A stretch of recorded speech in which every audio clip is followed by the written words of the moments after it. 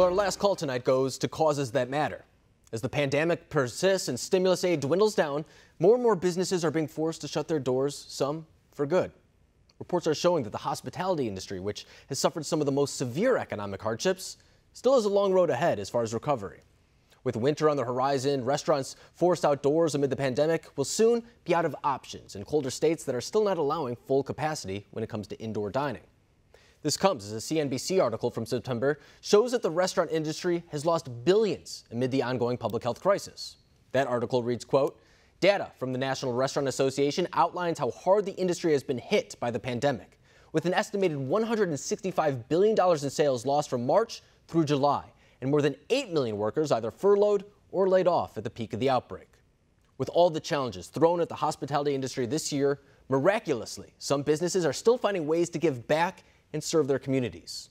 One such business owner acting out of generosity during these unprecedented times is Mike Hess of Mike Hess Brewing, who is raising money for childhood cancer research with his Rising Hope IPA. Mike, it's really good to have you in studio and really break down what exactly your organization is doing, because it's so important and it's such a good cause. So I want to let you explain to our viewers, what is it that you guys are doing? Thanks. I really appreciate it. Thanks for the opportunity. You know, when my wife Linda and I started the brewery 11 years ago, we wanted to be a brewery with a bigger purpose than just making great beer. I feel that all breweries should be doing that, just generally out of hand. But our purpose statement of bringing people together over great beer around great causes has really focused in the last couple of years on pediatric cancer. Our daughter Keely, who was 12 when she was diagnosed with osteosarcoma, now 14 and now about a year and a half in remission, has really, brought us to bear on that and brought the need for funding for pediatric cancer research to light. We found out that only 4% of the entire federal budget goes to all pediatric cancer types of all the monies that are allocated. And so for the last 2 years, we have been focusing on that cause. And this year we partnered up again with the National Pediatric Cancer Foundation out of Florida to do this beer, Rising Hope. It's a national effort. We're the brewery that represents California, but we took it to another level, asked to do 10 barrels. We've done 200 barrels of this beer, and we're selling it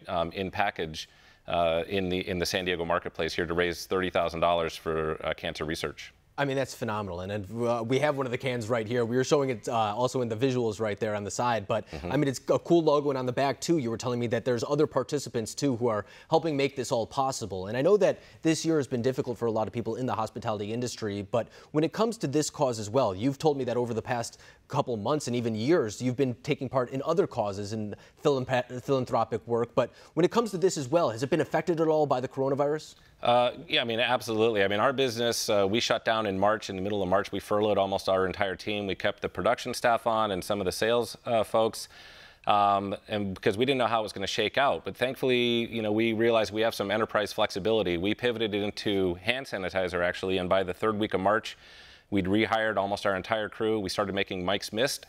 We donated, we actually set that up so we donated 19% of our gross sales also to pediatric cancer research. So through the sales of Mike's Mist in March, April, and May, we raised $30,000, also $15,000 for 2 charities, MIB Agents, and also, again, the National Pediatric Cancer Foundation. It's really allowed us to stay mission true and put people back to work back in the early days of COVID. Of course, since then, we've been open with reduced capacity. Thankfully, some of our facilities, like our Imperial Beach Beer Garden and North Park in the city of San Diego, has allowed us to be outside, and so that's helped out quite a bit. And so we've been able to get back to work since around Memorial Day weekend, but it's been tough for sure. Yeah, I'm sure. And I know that you're not the only business owner who's feeling that way, but it's an added dimension, too, when you're raising money for other causes as well. It's not just necessarily focusing on your business model or anything like that. So I understand that there is another degree of complication to some degree. So I know that people can, I'm assuming, help out your cause by buying the beer, once again, Rising Hope. But is there anything else that people can do to really get involved or assist you in any way? Because this is such an important cause that I feel like, as you were saying, goes under addressed. The fact that only 4% of our budget goes to something like this. What else can other people do? Well, so there's really one great way to do it. It's just when people are thinking of their own philanthropy and how they want to help out causes, hopefully Rising Hope is something that reminds them of the need for funding for pediatric cancer research. We did package the beer. We partnered up, as you mentioned, with a lot of the companies that donated ingredients and the packaging and fruit and things like that we put into the beer. We also have a great working relationship with Costco, and when my brother Greg talked to them about doing it, they immediately jumped on it. So we're selling the 1,500 cases that we packaged through Costco here in San Diego. They can go buy it. But to be clear, we're just donating the money straight out. People can buy it and drink it and enjoy it. But if they really want to participate, they can text the word brew to 50155, and that'll get them a link that they can donate directly to the National Pediatric Cancer Foundation and make their own contribution.